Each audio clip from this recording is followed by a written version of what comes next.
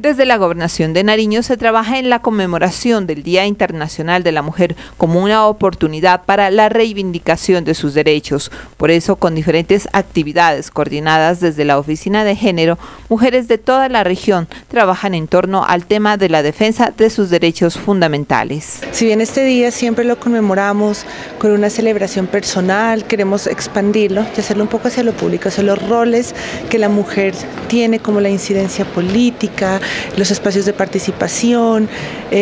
Sin embargo, para este 8 de marzo sabemos que cae sábado, un día antes de los procesos electorales, entonces hemos decidido postergar la conmemoración para la semana subsiguiente. Sin embargo, vamos a trabajar en mesas departamental de mujeres y nos vamos a desplazar hacia algunos municipios. No obstante, durante esta semana, en algunas instituciones educativas, tanto del municipio de Pasto como del departamento de Nariño, estamos haciendo toda una sensibilización y un trabajo en lo que tiene que ver con educación no sexista y violencias basadas en género con adolescentes y jóvenes, que es en donde queremos hacer énfasis este año. El trabajo se centra en la prevención del embarazo en adolescentes y una educación no sexista, para así disminuir los índices de abuso contra mujeres principalmente.